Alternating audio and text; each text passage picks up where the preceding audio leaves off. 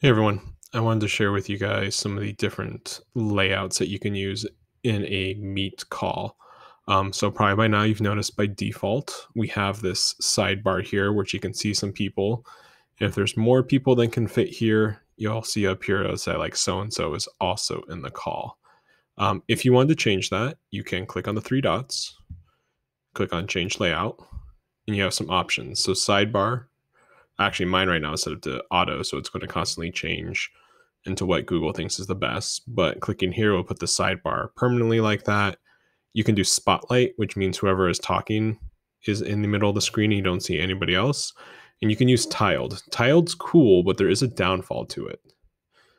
As you can see, I only have 4 of the people on this call here. My other account is not showing up. So there's a fix for this. A school in Louisiana, I'm going to switch this back to auto. A school in Louisiana developed a Chrome extension that, if you're logged into your school account, has been pushed out to you.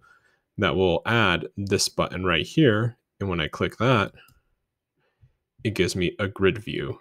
And as people continue adding to the call, this grid will continue to resize itself until you can see most of the people on the call.